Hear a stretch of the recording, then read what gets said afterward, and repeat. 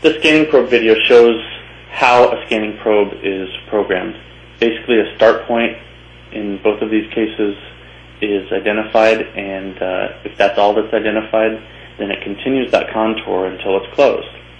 If it finds that it's missing points or is going around a contour that is too sharp for it to track at the speed that it's at, it will back off and continue the contour back in a different fashion. It's smart enough to realize how to do that. Now it's scanning the outside of this part. Again, only a single point was identified to do this scan. It wasn't told to move around this form. All of the red points that you saw there were points that it's taking. So around each of those contours, there were thousands of points acquired. Along with XY scans, you can also do vertical scans. So scanning that radius there over the top of the part with some Z motion to it is also a possibility.